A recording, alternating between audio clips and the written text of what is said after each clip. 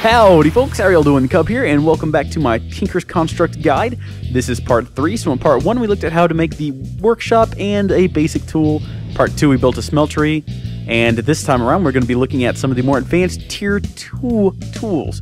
And if you want to get a good idea of what we're going to be doing, you can open up Materials New Volume 2, scroll through the different tools. At first you got just the basics, and then we get into some of the cooler ones, like for instance the hammer.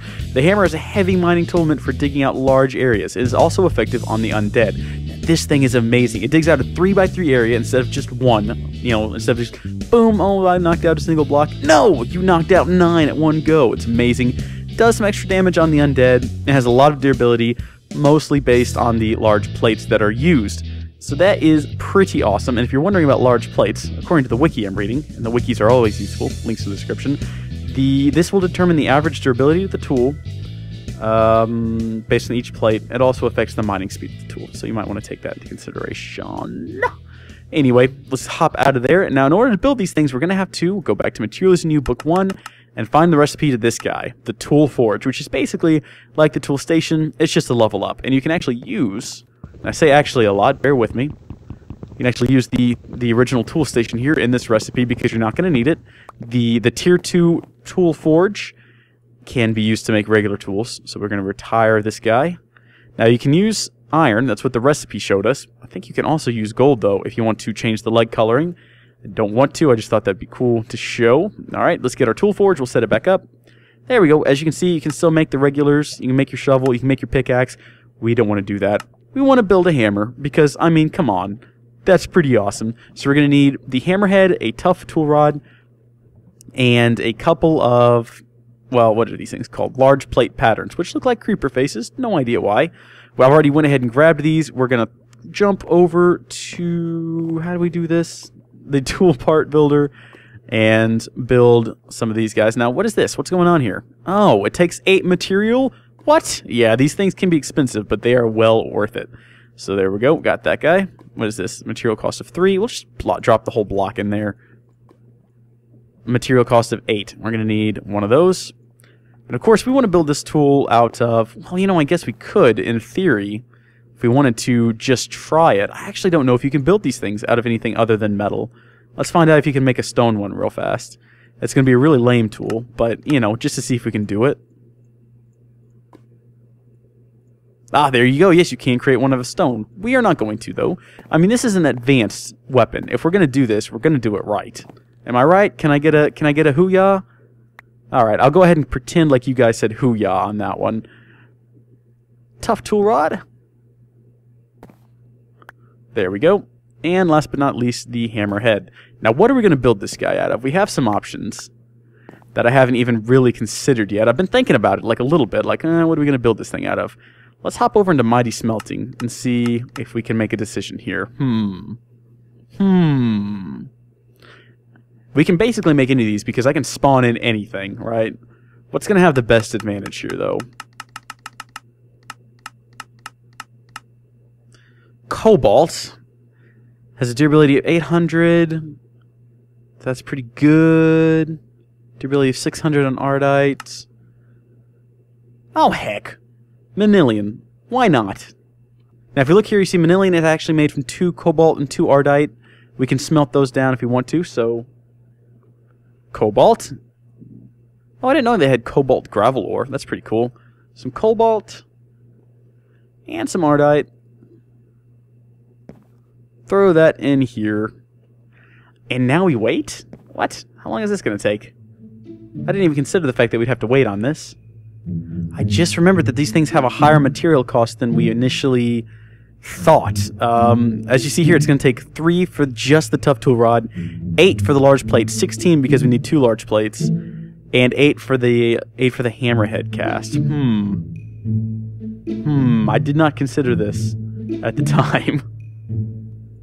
Now I know there are some naysayers out there who are going to be like, "Come on, this is ridiculous. You're never going to do this in game. You're not going to build a whole tool out of it. This is crazy. You're crazy, Cub." And you know what? You're right. But this is a tutorial. It's just for kicks. You, of course, in your game can decide what you want to make this tool out of based on your understanding of the different abilities. We're just building this for fun because, we can. Let's go ahead and make that tool rod, so we'll have that out of the way. Nice. Go ahead and make the pickaxe, or not the pickaxe head, the hammerhead as well.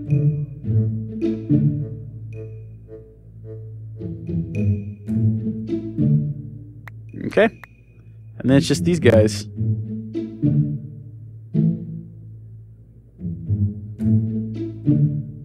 Good grief, there's a lot pouring in there. Ah, but we have enough, so that's good. That's good. No, just barely. Just barely.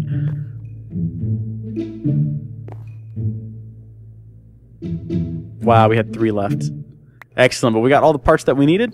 So let's hop over here and let's build this awesome hammer. There we go. Look at that. So it's got 3 modifiers just like any other hammer. Let's call it Thor's Dream, because this is what Thor dreams of. Pro Tinkerer. That's a nice achievement to get. So the hammer is a broad mining tool. We already knew this. It has, if we throw it back in here, 3 modifiers. So just like anything else, a mining speed of 9, a durability of, good gosh, 27,000. That is never going to break. Oh my goodness. A mining speed of 9. There's not really a whole lot of an improvement we can do to that, but that doesn't mean we won't try. In fact, let's try. So we accidentally took up 2 modifiers with redstone, which I didn't mean to do, but since we already did it, let's just go ahead and fill up all 3 of them. This is, of course, not the kind of thing you're going to want to build. You know, you're never going to need to mine. Oh. Grab some torches since we're going underground. You're never going to want to do this. This is a bit too much, but I don't know. I mean, maybe in your game you've been sitting around thinking, what? I mean, I want to build a hammer that has nothing but speed attached to it. If so, here's what it's going to look like as soon as I get over here. Whoa. Alright, well, let's just... Ow. Give this thing a test. Ready? Oh, look at me. I am amazing. I'm mining faster than I'm moving. Look at this. This is awesome. Alrighty, guys, just for fun, I hopped in to Creative and spawned us in one of these guys so we can see how it works. Look at that. So it kind of works like you have a tree capacitor installed. Is that what it's called? I normally call it tree capacitor, which is wrong. Look at that. It brings down a whole tree in one quick whoop. So that'll be useful for your mining needs. Or not your mining, your excavating needs, I guess. What the heck just happened? What? So anything you place next to this guy will apparently get placed if you right-click. What about this guy? Does this guy do... Oh my gosh. It does! Can you imagine how useful that is, right? So you're digging a hole in the ground. Let's dig a hole in the ground. Get down to some rock. Right? And you're digging off in one direction. See, I'm even learning things right now.